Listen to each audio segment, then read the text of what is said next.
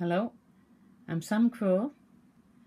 I've been preparing for a workshop this week, and I've just been playing with some 12 by 12 papers and the gel plate, and I just wanted to share a quick and easy card with you.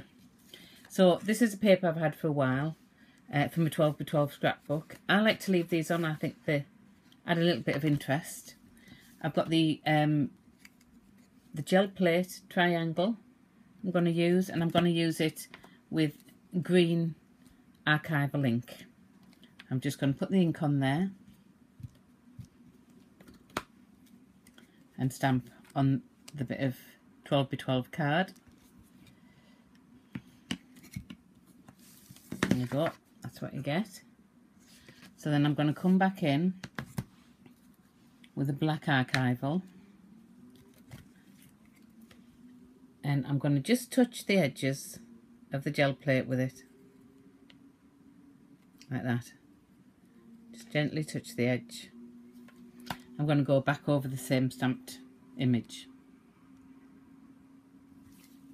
And if you don't get exactly right, it doesn't matter, it just adds a bit more interest. There you go.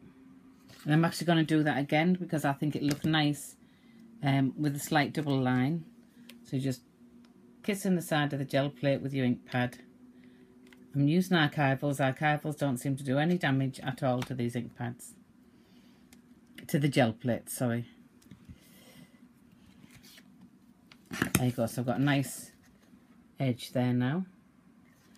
So put that aside. So I'm going to get a gold script pen. Any gold pen would do the job. And I'm just going to go around the circles.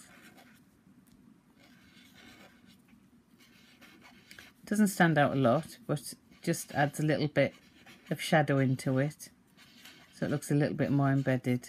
In fact, the pen was working a lot better this earlier, but it's maybe the light.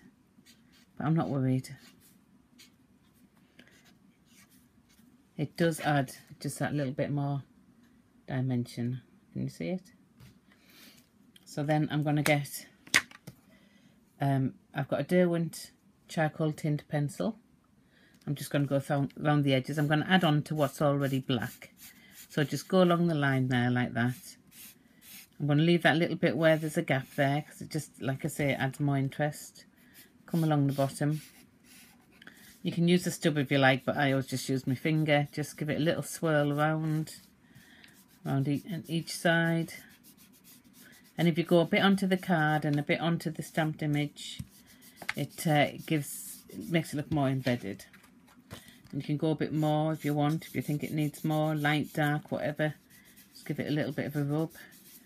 Right, can you see there where I've come on over the ink? It looks much more embedded than where I haven't. I'm going to do a little bit more of that there. Just bring it in with my finger. And again here. Just rub it in with my finger. Yeah, this is definitely working. And again, just a little rub.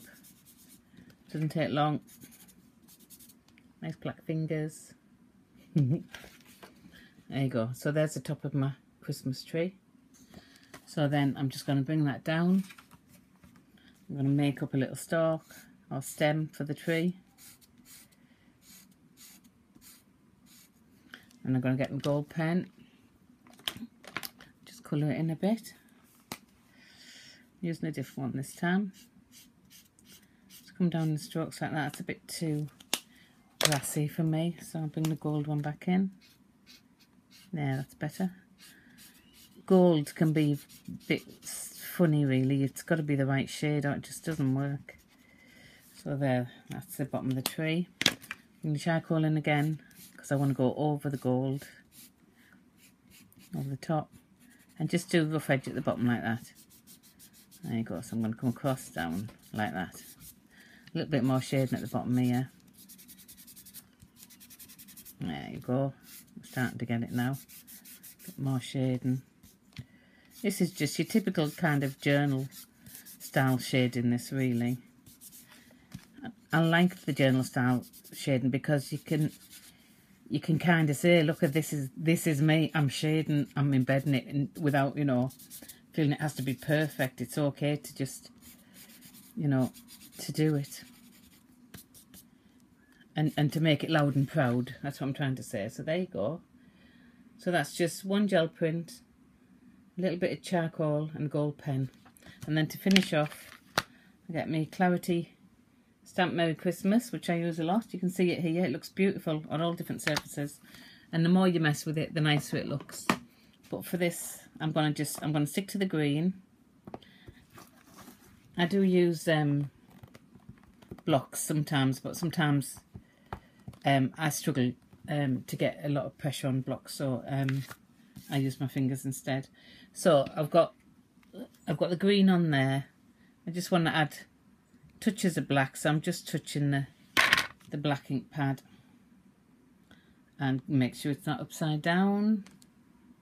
Sorry about the camera angle. This has just been a last minute let's make a demo tape kind of thing. So I've just done an arm sweep on my desk, so I had some room to work.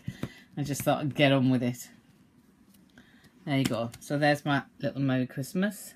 Could make it black if you wanted, add a bit more black ink. And if I wanted, I could even go back over it now.